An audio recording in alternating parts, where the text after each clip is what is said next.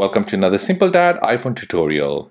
In this video, I'll show you how to create rainbow colored text for your contact poster on your iPhone. So if you want to get creative with your contact poster and you want to make your name in a rainbow text color, then let me show you how to do this. So before you begin, you want to first make sure your iPhone has been updated to the latest version, which is 17.2. So you can do this by going into Settings, General, Software Update, and from here you can check if your iPhone has been updated to the latest version. Once that is updated, you want to go back to your home screen, open the phone app, tap on My Card, and here you want to go ahead and tap on Edit at the top right, and then tap on Edit again. And now from here, go ahead and tap on Customize.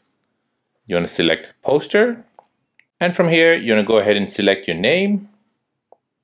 You'll get this menu. Now in 17.2, they've added the new rainbow color, which will appear just down below here. So if you don't have it, just scroll around and you'll see it. Select it, tap on the X, tap on Done at the top right, tap on Continue, Continue, and now you have set your contact poster text in a rainbow color. So there you go, that is how to create the rainbow colored text for your contact poster on your iPhone running iOS 17.2. Now if you're new on the channel and you want to find out more about your iPhone, your Android phone, or any other social media apps, then don't forget to subscribe to this channel. Hit the like button if you find this video useful. Thank you for watching and see you in the next one.